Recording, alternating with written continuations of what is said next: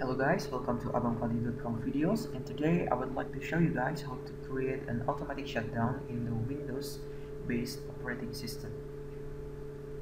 Um, this tutorial will use everything that is already built in the Windows, so you don't have to install anything. Everything you need is already in the Windows itself. To create an automatic shutdown, you'll have to open the Run window, and you can do that by pressing the Windows button and the R button. In case you didn't know what is the Windows button, a Windows button is a button that has a Windows logo on it.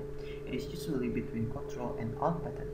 And to open the Run window, you will have to press this button and then this button. And I will do that,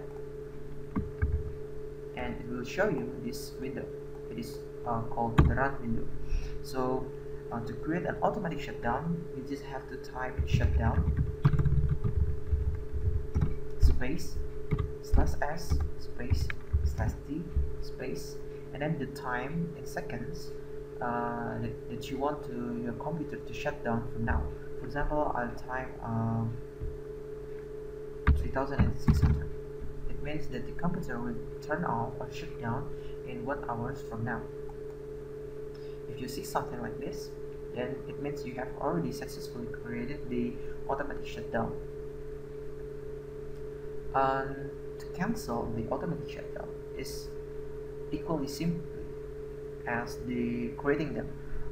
You just have to open the Run windows again, and then type the shutdown /A.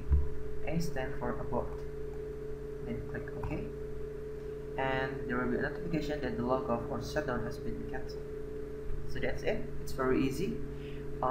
You don't have to install anything. Everything already in the Windows. Thank you for watching, and goodbye.